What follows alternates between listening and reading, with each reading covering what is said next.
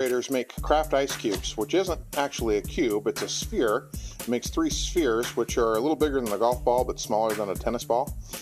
But in order to do that, what it does is it dispenses some water into this space here, and that little trough catches it and it pours it into the 3 spaces.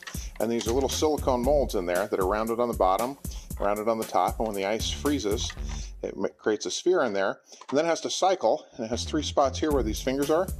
So as it cycles, it pushes down, and these fingers push in to push the spheres out.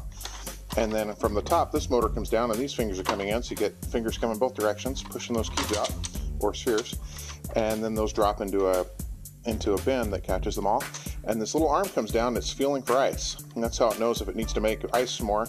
If this arm gets stuck, it knows that there's ice cubes in the way.